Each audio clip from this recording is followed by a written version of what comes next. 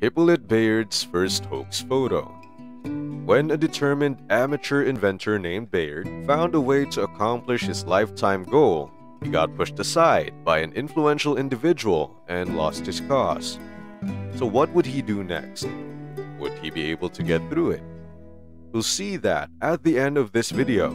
But before that, let's unwind time and look back at where it all began. Well, for centuries, many individuals knew how to create an image with light, but they didn't know how to permanently get it fixed onto a surface. So that's the lifetime goal of a man named Bayard. He was an artist, a gardener, and a sort of inventor. For his cause, he didn't hesitate to spend most of his free time experimenting with photography, until one day he finally got what he was looking for. With that, Bayard could soon claim that he invented printed photography, yet that did not happen. But how come? Meanwhile, Louis Daguerre became known for his popular interactive art shows called dioramas. But just like Bayard, he also had the same ambition of fixing an image to a surface, and which soon had his own breakthrough and successfully fixed an image to a metal plate, and daguerreotypes started to come by.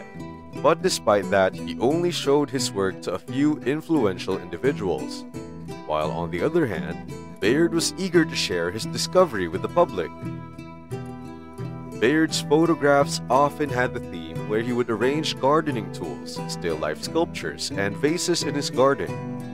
Of course, he would sometimes include himself with his eyes closed, or the scenes took long to be processed.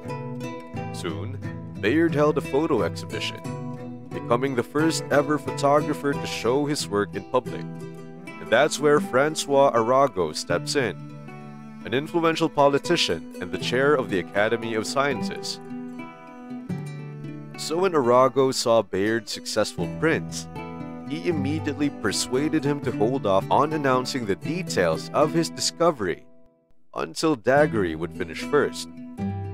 Eventually, standing before the Academy of Sciences along with Daguerre, Arago unveiled the method for creating a daguerreotype. His plot had succeeded, and that moment became the birth of photography. This discovery had spread like wildfire, and Daguerre was recognized for being the first to invent printed photography. And just like what Arago had promised months later, Bayard finally got to demonstrate his own method in the public. However, it was already too late. The daguerreotype was already popular, so the Academy didn't want to support or was even interested in his discovery. And in the pit of despair, Bayard had actually killed himself. Well, he printed a photo of him that depicts a suicide, and to be exact, his suicide.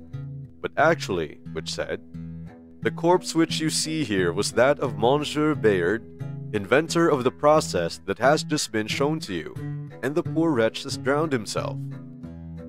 Definitely this shook the public, and despite being pushed aside, still, Bayard continued exploring photography and became a founding member of the French Society of Photography.